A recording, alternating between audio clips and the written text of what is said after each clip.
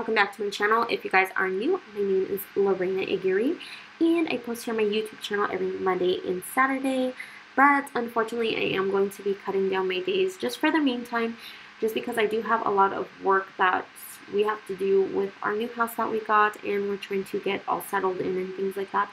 And we are in the process of starting to renovate our restroom, and it is just a lot going on. I'm thinking about maybe adding that to like my TikTok and things like that. So if you guys would like to see that, make sure to stay tuned for that. Or maybe I'll even post it on my Instagram stories. I feel like Instagram will be easier. I don't know why, but TikTok won't let me make another personal account. It only lets me have 2 accounts, and I need a total of 3. So honestly, I don't know how to do that. So if you guys know how to do that, please let me know, because I've tried everything and nothing works. But yeah, so you guys are going to see right here, I have my lovely client. This is a client that has been coming to me for a very long time, and we needed to go ahead and give her another full set.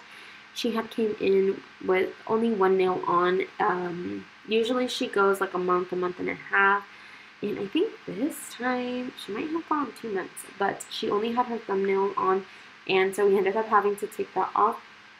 And now we are going to go ahead and put her tips on. I am using Nail Essential tips. If you guys don't know, Nails by Chico, I do have an unboxing on my YouTube channel if you guys are interested in that and seeing what I got and how I like them and how they performed.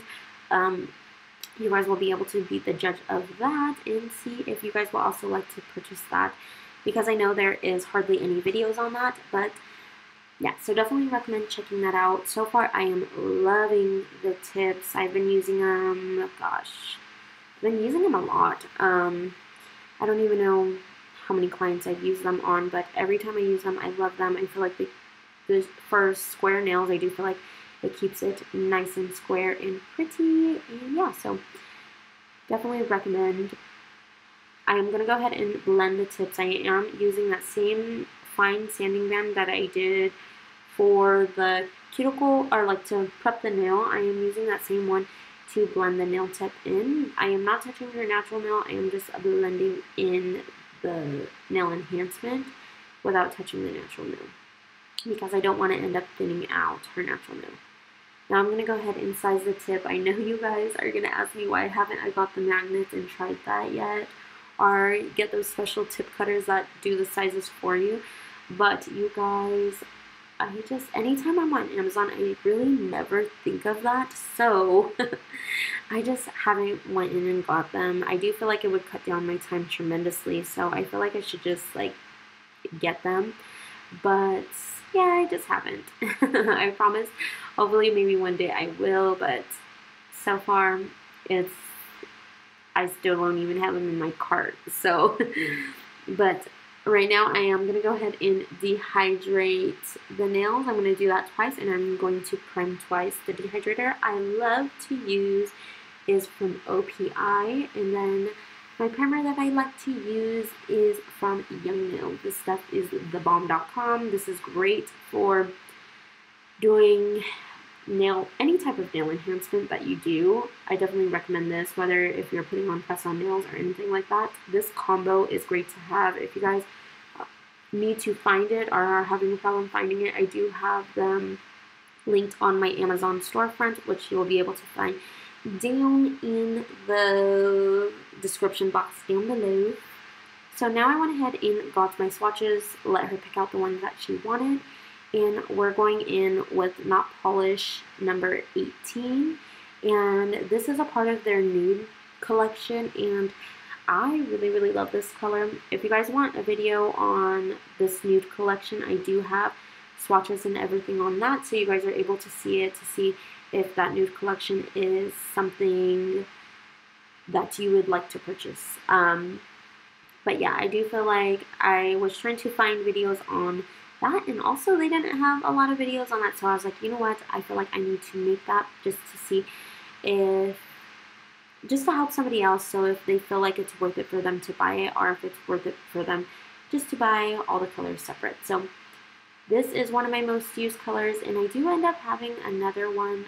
I forget what it is called, but it is my client's favorites, this one and the other one, but it is a very, very light pink color.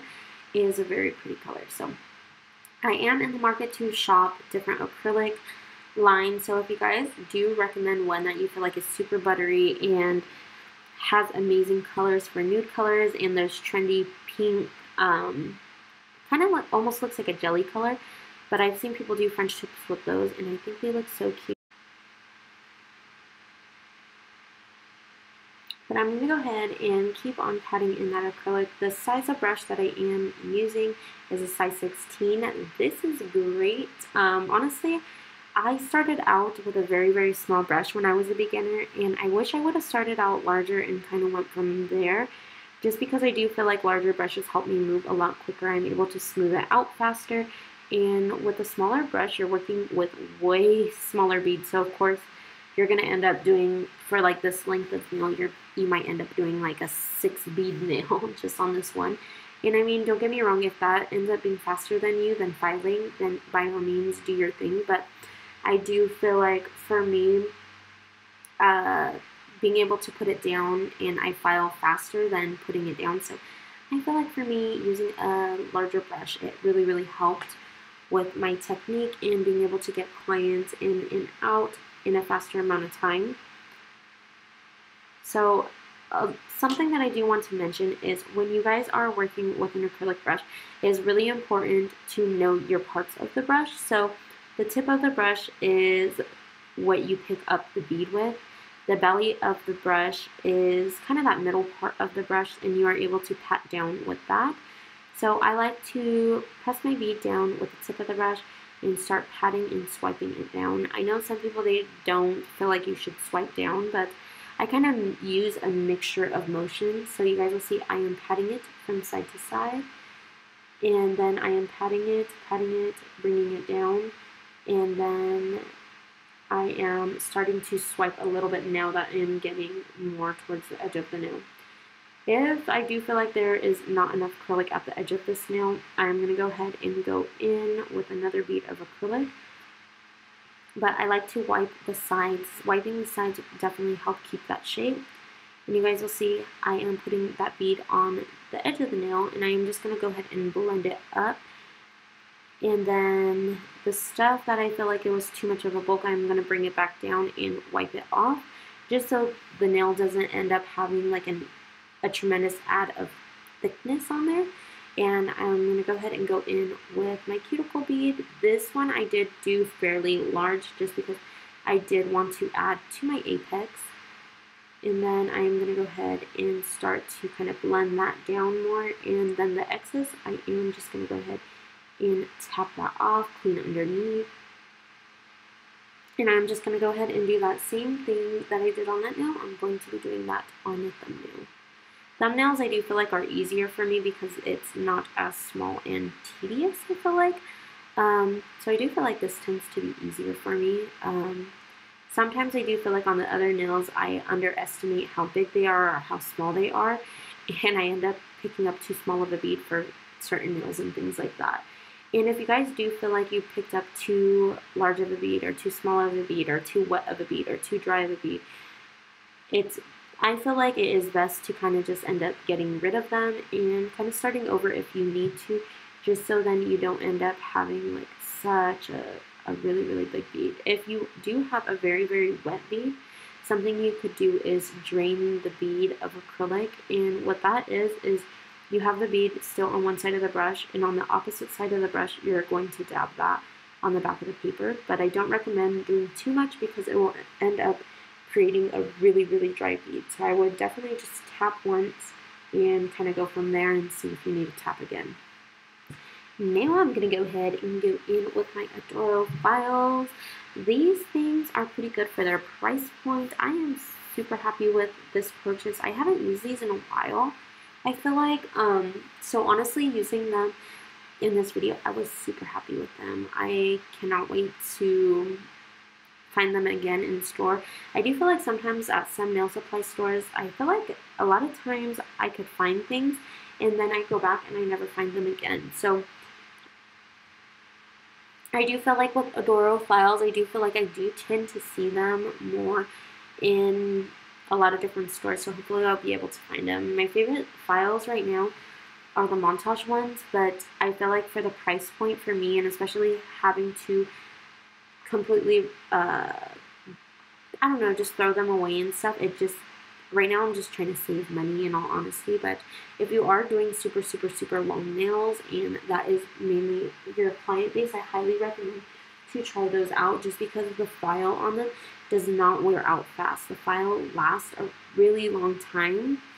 But right now, your girl is trying to save money. Renovating a house is not cheap by any means, so any money that I could save, I am definitely trying to do so, just in general with my life stuff. If I could, as long as what I'm saving my money on doesn't compromise any of my work, of course, like, I end up just using that. But I do feel like I've been having a good experience with this. I do feel like the scratches on this one, having to buff them out, I do feel like I end up having to put a little bit more elbow grease in there though. But I mean, that is like the only con of working with these. I know some of you guys might say like, well, why not just work with a softer file? But it's just because I do feel like the softer files, they do tend to dull faster. I did work with 100 grit with Montage, but normally I do end up sticking to 80 grit with a lot of other brands, just because I do feel like the more coarse they are, the more I'm able to get done before they wear out, because a lot of files, they actually wear out very, very fast. But I do feel like with Montage, I was able to do the 100 grit and still have a very strong file by the end of the service. So, but unfortunately, I don't like to keep any baggies of clients' nails and stuff, and it's not recommended, or it's something against state board rules. So of course, even though a lot of people do it, I just don't feel like I want to do that. I don't feel like it's worth doing that, just due to cleanliness and things like that. I know they say like, well, it's in a bag and stuff, and I'm always so afraid of cross-contamination and things like that. So yeah, that's pretty much my spiel on that. But I'm going to go ahead and I'm just going to go ahead and file. I am using that same fine sanding down, and I am just going around the cuticle and then blending whatever else I feel like needs to be blended. And then I have been going underneath the nails too, to help like kind of clean up a little bit of acrylic, or kind of just even thinning out the nails and giving a thinner look. I've been seeing that a lot of nail techs do that, and I've actually been really loving the look of that. So of course I wanted to try it. So, and I actually really love the look of it. I feel like it gives a nice thin, clean look. Alright, now I'm going to go ahead and go in with my buffer, and I went ahead and buffed her other hand off camera, but now I'm going to go ahead and just get this and making sure that I take out all of those scratches. And once I am done with that, I'm going to go ahead and go in with a matte top coat. Basically what the matte top coat is going to do is help smooth everything, so the gel paint that I use doesn't end up settling in the cracks of the nails and kind of messing up my design. So just a little tip for you guys, if you guys haven't already, any hand painted stuff, I definitely recommend putting that matte top coat down first, almost like as a base coat, and then going on from there. I'm going to go ahead and get my Kiara Sky lamp. I'm going to put that on, and I'm going to put it for the 60 seconds.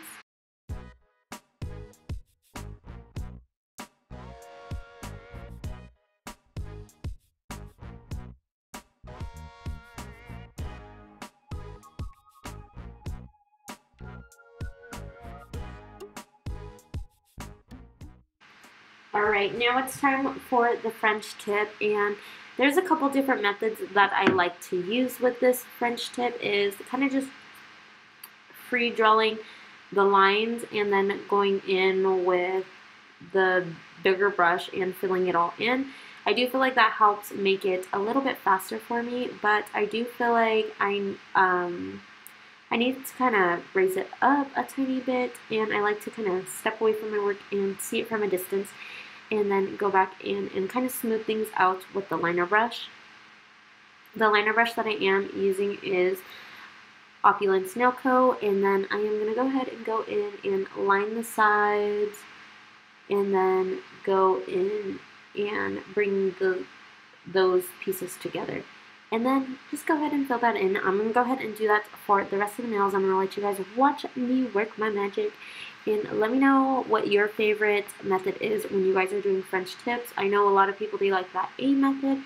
You might even end up seeing me doing that in here. So sometimes I like to play around and try different ones while I'm working. So let me know what you guys think on which ones you like to try, and yeah.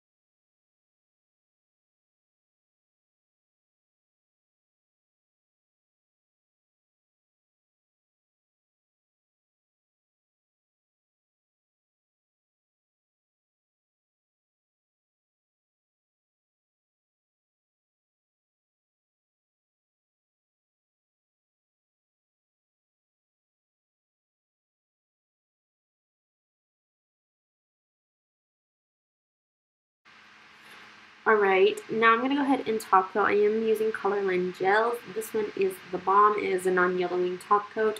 But since it dries super smooth with a no stick layer, I do feel like there is nothing for chrome to grab onto. So if you guys are trying to use this for chrome, I definitely don't recommend because you guys aren't going to get nowhere with it. But I do really love this top coat overall. I feel like it is a really good brand of top coat. And even just her products alone, I love her products. Definitely need to purchase a few of my staple products from her again. But yeah, so I'm just going to go ahead and top coat the rest, you guys, and I will show you guys the final look. I hope you guys really enjoyed today's video and Hope any of the tips that I have given you throughout this video have helped you or inspired you. So please don't forget to like, comment, share, and subscribe. And as always, I'll be back with more videos. Bye!